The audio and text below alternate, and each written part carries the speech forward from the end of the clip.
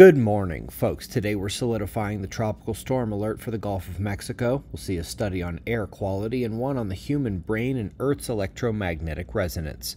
But of course, we're starting with the last 24 hours on our star, and it was a moderately active day. We took another M-class solar flare from the incoming sunspots, but otherwise, there wasn't much in the way of eruptive activity at the sunspots or the plasma filaments.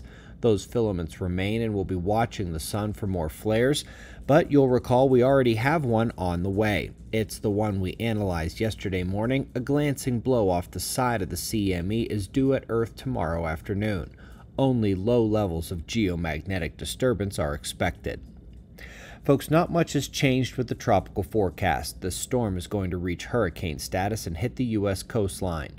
All models still showing it impacting Florida and then continuing north up into the states. It's now fairly certain that evacuations are going to be ordered once the forecast finalizes in another day or two. Eyes open, folks. Here she comes.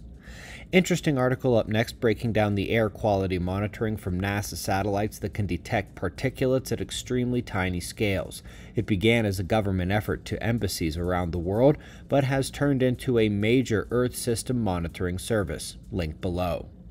Lastly, on the article front, a preprint on human brainwaves and the Schumann resonance. This has been discussed many times from a statistical perspective, but this one proposes actual studies to see if it's more than just a coincidence, to see if indeed the Earth's electromagnetic vibrations impact how our brains operate. Hopefully this one gets funding and progress. And don't forget, folks, the Observer Review special release at the end of the month is going to be a Q&A video. If you are a member of our e-magazine, send in your questions. Video will be sent out to you October 1st. Sign up at the link below. And also, there are lots of events ongoing at Observer Ranch, including my 40th birthday on October 19th. Come see us in person, observerranch.com. We greatly appreciate your support. We'll do this all again tomorrow. Right here, but right now at 6 a.m. in the new Valley of the Sun. Eyes open, no fear. Be safe, everyone.